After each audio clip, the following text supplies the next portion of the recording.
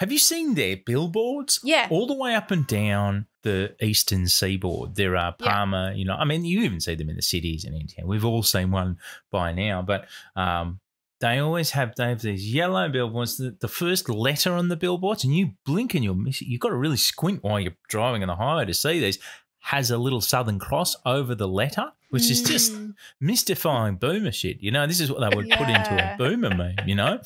Yeah. And they say things like, freedom, freedom, freedom, freedom forever. And that is not a good slogan. Literally, that's, unless you think like how the members of this movement do. But you know that they're calculatedly doing this to infect the brain of a certain group of people. I know. That's why I started to be like, are you smarter than me? I'm like, maybe this is smart. Maybe good political messaging is just pick a word that people, your potential voter base loves and just say it a million times. You know, they say that you got to, like someone's got to hear it fucking however many times to actually lodge it in their brain. And they're like, okay, yellow and black, Southern Cross, freedom.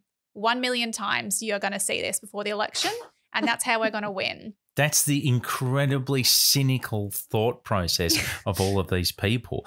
No one is more condescending, I think, than the likes of the UAP parasites trying to grift this movement while also trying to calm it down just enough to not kill anybody before the federal election. Yeah. Serious danger to Australia.